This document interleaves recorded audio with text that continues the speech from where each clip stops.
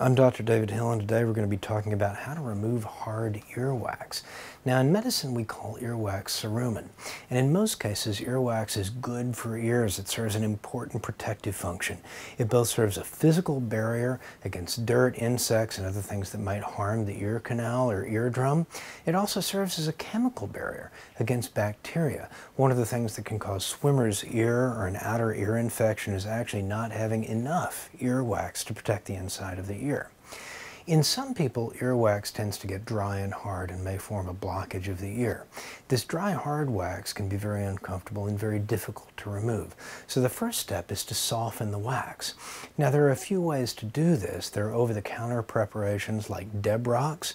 You can use docusate sodium, which is usually used as a laxative, or you can even use mineral oil or baby oil. I would advise against using vegetable oils like olive oil because it can sit in the ear and go rancid. It may cause infection as well. Using this over a period of days or a week or two will help soften the wax, and it may ride out on its own. The ear canal is very special in that the skin of the canal, this is the part that you can see, actually moves outward as it grows, and it'll carry earwax with it, and that's why most people don't get earwax impactions. Now, if you still think you've got a hard mass of earwax in the ear, you really want a doctor's help. You never want to use a Q-tip or cotton swab in the ear. That's only going to have a ramrod effect and push that wax farther back. It's not usually going to get more wax out than it pushes in.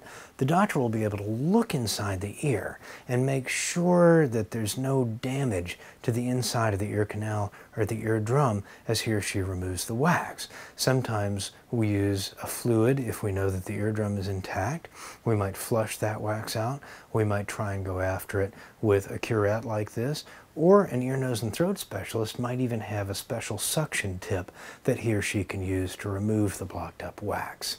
So if you have hard wax, remember, there are some over-the-counter and homemade remedies that can soften it, but if it's really causing pain or hearing loss, you're going to want a doctor to get a look and see what's going on and use professional instruments under close observation to make sure that it gets out the right way.